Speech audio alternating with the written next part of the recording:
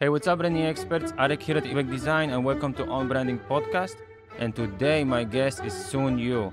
And Soon is an international speaker and expert on growing iconic brands. So he's also an award-winning and best-selling author on branding, innovation, and design. And Soon is also the Forbes contributor, and he has been featured in the Wall Street Journal, Washington Post, Entrepreneur Magazine, the New York Times, and many more.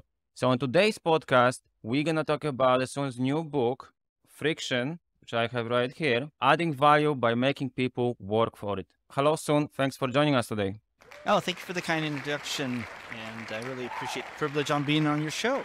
Thank you so much. So in this new book, you basically ask business owners to consider adding more friction instead of just eliminating the friction, right? To their brand experience, to their customers, to their employees, and so on. So you basically argue in your book that it's not really always about making things simple and frictionless and removing that friction, but it's also more about understanding what is good and what is the bad friction and how to use it to our advantage, right? Absolutely. So just for our listeners, I just wanted to start with the basic. Can you explain what do you mean by friction? What is it? What does it mean? What's your definition of friction? And maybe you can give us some examples. Sure. So friction in its most simplest definition for our purposes is anything that adds effort, time, consideration, investment to your consumer, to your employees, to customers. I do make the distinction that not all friction is created equal. There is friction that creates frustration, uncertainty, risk, stuff that you want to basically pull your hair out from, right? And that's Right. what I would consider bad friction. But there's also friction that makes you pause and think and reconsider and actually make a commitment to something, or it creates more meaning when you finally decide to actually follow through on something because of all the time and effort you put into it. There's friction that, what I talk about, creates the happy chemicals. And we looked at Right. this set of happy chemicals. They are dopamine, oxytocin, serotonin, endorphins, and adrenaline. And when we looked at those happy chemicals, we realized that it is actually very difficult to elicit those happy chemicals without some degree of friction. So let's take each one. Dopamine is what Yeah. I would consider the anticipation drug. It's the reward drug. It's what happens when we put a post up and we keep looking at how many likes did we get. The feeling we have when we're waiting for something really important to happen and it's been delayed and finally it does happen. Or it's the energy we get when we have to take a big test, like in the United States, the SAT test. There's all this dopamine that gets generated. And then the idea that after you've taken a test, you have a sense of relief and a sense of Yeah. reward. So that's all dopamine. And if you think about it, you can't create the anticipation for a reward without making people either work for it or wait for it. And that's a form of good friction when you make people wait or work for something. The other form of friction, happy chemical, is oxytocin. Oxytocin Right. is, many people call it kind of the love chemical. It actually is what is generated when mothers and babies hug each other for the first time. And a lot of that is about physical friction. It's about the friction of being in the presence of somebody that you care about and love. And so this whole pandemic actually reduced a lot of oxytocin because we made most of our interactions through Zoom. And then there's serotonin, which is actually the recognition chemical. And that is all about, hey, did I prove myself to somebody else or prove myself to myself? And, did I earn the right to be recognized? And the earning the right is also another form of good friction. Right. Endorphins, call it the pain relief drug, where you're on the 25th mile of your 26-mile marathon. It's what kicks in. And again, you don't get to that type of happy chemical unless you've actually jogged those first 25 miles. And of course, adrenaline. Adrenaline is a situation where you need some risk. You need to feel a sense of either danger or excitement. And you can't create danger or excitement or risk without adding some friction. So that's how we came up with the idea that not all friction is created equal. In fact, there's a lot of friction out there that's needed to create those happy chemicals. Right. So just some of my takeaways for you guys who are listening. So first of all, we need to understand the difference between good and bad friction, right? And good friction, as you already gave us some examples, they gonna release those chemicals. And you describe them in your book. There are 5 different chemicals: adrenaline, dopamine, oxytocin, serotonin, and endorphins. And there are different, you give us different tactics on how to do that, right? Step by step. So good friction can add things like you already mentioned, but also other things like assurance, rapport, exclusivity, and so on. So I wanted to talk about some of those, right? You mentioned 7 different ones in your book. So maybe we can, I'm not sure if you're going to have time to, go through all of them, but maybe we can describe a few of them, like exclusivity. I think this is pretty interesting. It's like playing hard to get, like brands like Birkin and Hermes bags, like you described. Sure, there's 7 different what we call virtues of good friction that brands and businesses can think about when they add friction into their system. Is there a way to add friction to create one of these 7 virtues? So the first one you mentioned is, hey, exclusivity. It's what kicks in. And again, you don't get to that type of happy chemical unless you've actually jogged those first 25 miles. And of course, adrenaline. Adrenaline is a situation where you need some risk. You need to feel a sense of either danger or excitement. And you can't create danger or excitement or risk without adding some friction. So that's how we came up with the idea that not all friction is created equal.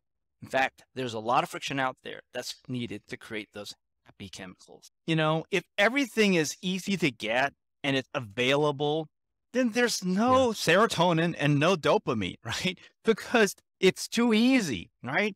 And when something's too easy, it doesn't create as much excitement and it doesn't create as much anticipation. And once you get it, it's not like you can show off like, okay, I got this, well, so did I. And so did everybody else. Whoopie-doo. But if you were able to get a Birkin bag, which is very difficult to get, it's not about having the money. It's about having the connections and the relationships with the salespeople and spending many hours in the store buying other types of products so that you become on the preferred list and et cetera, et cetera, et cetera. All that is a certain type of friction so that when you actually do end up getting the product, it's so much more meaningful to you. And smart businesses don't offer everything they have for free, right? In fact, there's studies that show that consultants who have charged higher prices actually get greater demand than those that are almost free. Because people think, well, there's a reason they're pretty valuable. Their time's valuable. So that's all about exclusivity. The other one we talk about is meaning. Again, if you think about anything meaningful in your life, it's usually associated with something that you put a lot of time, effort, relationship time, whatever towards. They talk about, a good example is the lottery. Those people who oftentimes win a lot of money in a lottery early on in their life, if you look at the research, many of them actually end up penniless and oftentimes in debt, because what happens is they don't really have any concept of the value of money. Now it's kind of like having water, right? And so they spend it so freely and they build up bad habits that are not sustainable in terms of lifestyle. Whereas let's say you and I, instead of winning $10 million in the lottery, we actually spent 40 years of our career slowly building up our income, saving and sacrificing and all that. When we think about spending $10 million, we're going to treat it very differently because of all the effort that went into creating that $10 million. It has so much more meaning to us. I also talk about good friction creates belonging. If you think about fraternities or organizations that make you fulfill certain requirements, well, part of that is to demonstrate, yes, your interest and commitment, but part of that also create a sense of connection. Hey, we had a shared experience. We all understand a similar hardship and we are all equally committed. And again, that is a form of good friction that actually creates belonging. Can you give us some examples here? Like for example, in my notes, I have Patagonia from your book. They kind of create this sense of belonging, like standing for one purpose, right? Patagonia is a purpose-driven brand. We mentioned already Hermes and Birkin bags as exclusivity. I also have one more for you guys. For example, this is something like recently I was researching, I wanted to buy a Porsche GT3, but it's similar with other brands. Like you have to get on a list. The MSRP is one price, but then first of all, you cannot get this car just like that. You would have to be a Porsche customer for many, many years and buy many, many other cars, right? So there is exclusivity to it. You cannot just go and buy. And if you want to buy a second hand, it's almost twice the price as MSRPs. Can you give us some more examples? Because I think our audience would love that, because these are famous brands. We can all relate and understand the concept. Sure. Yeah. I mean, the GT3 is a great example, right? It's a very exclusive. It's the top of the creme de la creme, right? I mean, Porsche is already a creme. 911 is probably one of the best cars ever made. And the GT3 is the best 911 ever made. So, you can't get, it's the better of the best, right? And so in that context, imagine if everyone could buy it, then it wouldn't feel as significant. And in fact, if there was so much availability, guess what? The price would probably drop. And what you're experiencing is this idea that one of the ways to create greater demand is to limit supply, believe it or not, right? Yeah. It is the idea of when you actually restrict supply, sometimes that actually generates even more demand than what you originally began with. Sometimes by making people work for it, they want to actually, they'll want it more. The same thing is true for relationships. Oftentimes I hear people say, hey, one of the key virtues is rapport. And a lot of people say, well, one way to get close to somebody is to do a favor for them. And I tell them, look, a better way is to ask a favor of them. And you think about the psychology of asking a favor, okay? And what happens to the person who's actually granting you the favor?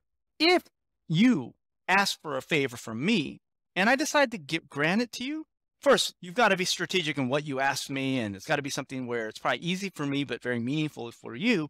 But once I've granted you that favor, forever I am invested in the outcome of whatever that favor was to your life, okay? And therefore, I'm going to pay more attention to you in the future.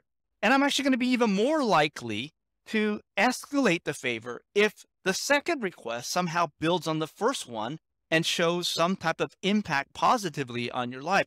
All of a sudden, I feel like, you know what? I have ownership on your success. I have ownership on your career or your life or your personal livelihood. And therefore, I'm going to be much closer to you. I'm going to be much more interested in you. You are now somebody I have a stake in. And so sometimes the best way to get close to people isn't to, do a favor for them. It's to actually ask a favor.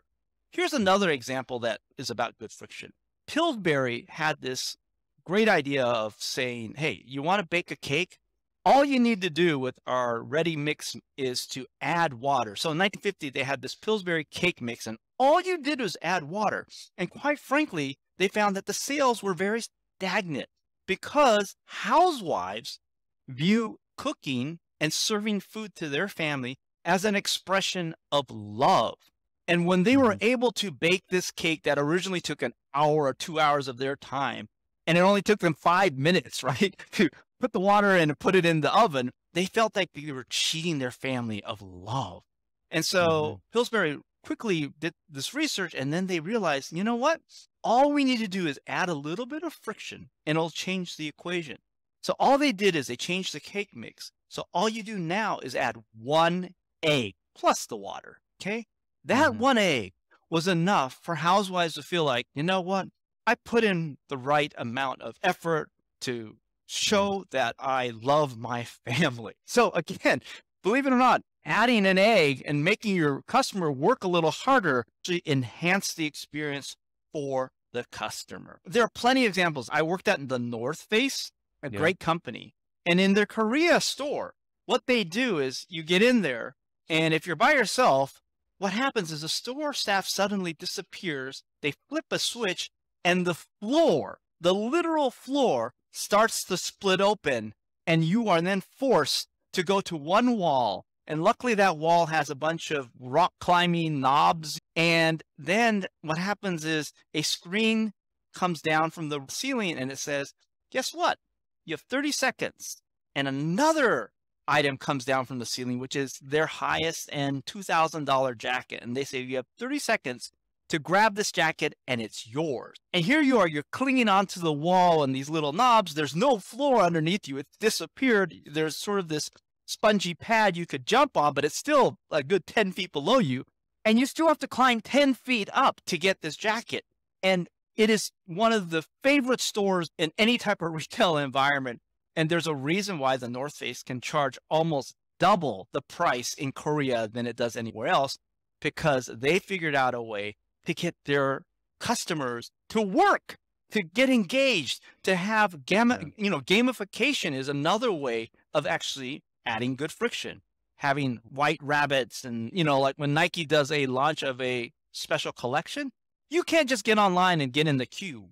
You actually have to know the secrets that are being discussed in all the blogs. And one of those secrets will tell you that you have to go to a public square, and then you have to download an app that has augmented reality. And then you have to trial and error, point your iPhone to figure out if you can actually see the image that will give you a number. Then you get onto the website to put it in, to then just get in the queue to buy the product. And that has been one of the most popular ways of launching a product.